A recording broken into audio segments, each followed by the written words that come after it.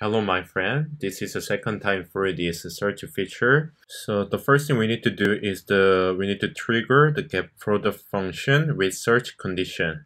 So whenever we made one more condition, like filter by price or filter by continent, or we needed to trigger get product function again and again. So now with the search condition. So now we update search term in here in our last video. So we need to trigger this get product function after we update this new search term. So if we type something in here, like okay, just I will do console log and then new search term in here. I will let you see by printing out this new search term. So if I type hello, so we can have this new search term in here.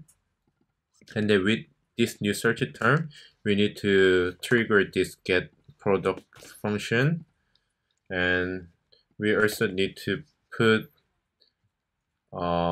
this variable inside in here. But this filter needs to be this filter from the state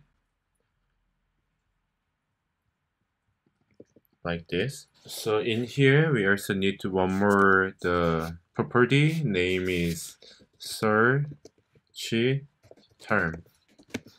It comes from new search term there, and then in here set skip needs to be 0 because whenever we type something, we need to reload all of things from skip 0.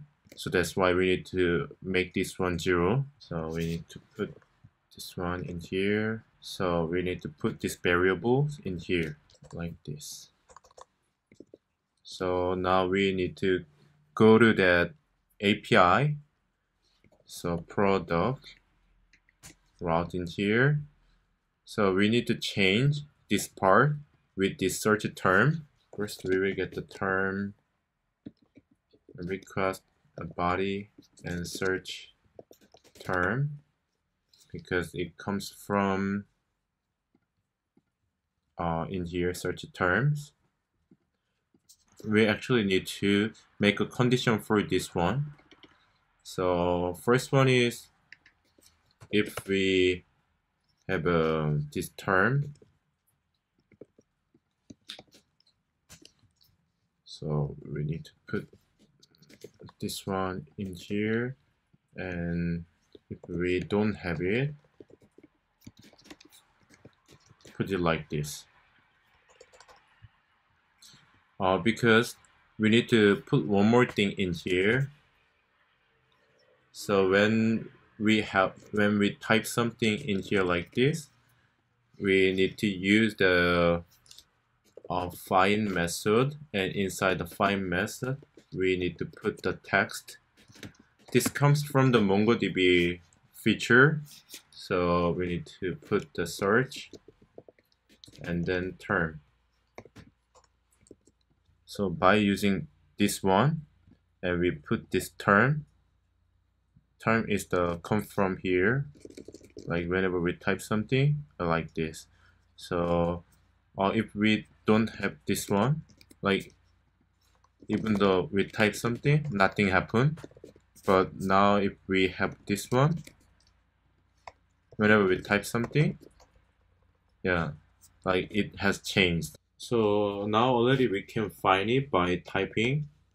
But I want to put one more thing. Is the inside the product model. So we come to inside the model and the product. So the below this field, which field we want to use for this search feature. So when we type this one, now we are trying to find something with the name at this title, but we also want to use the description for this search feature. So right below in here, we can do like this index. We will use the title. This is the text, And we will also use the description. So title field and description field. Title and description field for the search function, and this one is also text. And the weight and name is the 5, and description is the 1. So this one is more important when we use the search function. So first we will find inside the name. After that, we will find inside the description, because this name's weight is higher than this one. So now we define it like this, and then we type in again, cool. So it works really well. So thank you for watching this video for the search feature. So in our next video, we will make this product detail page. So by going inside this product, we will make a lot of things again. So thank you for watching this video, and see you in our next video. Thank you.